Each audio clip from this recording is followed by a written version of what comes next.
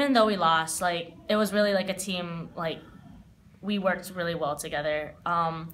The bench was like totally in it with us, and they're the reason why we were able to like keep up with them. And I feel like tomorrow against PLU, we've made so many improvements that I think we can take them tomorrow. This is a tough stretch. You had the WITS last weekend, the Tacoma schools, and you're also running out of home games, right? Mm-hmm. So what are some of those goals as you entered this weekend that you guys are trying to accomplish? It's really just moving forward and like really working on like being a team and really building on each weekend. Who stood out from your teammates? Give me one or two names that you thought played exceptionally well tonight. I think our setters, Michaela and Sam, I think they played amazing defense and they set some great balls to our hitters. One other person you saw a lot of, Annika San Nicholas today. Describe what she's been doing in practice to get that opportunity.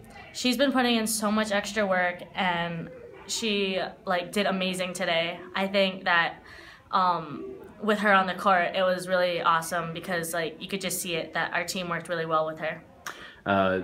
This match, kind of the turning point. What did you kind of feel was the moment where you guys were able to take that second set? How was that able to come about? I think it was the energy that everyone had, and we played with this mentality of like dig or die, which basically means like we go for every single ball and nothing hits the floor.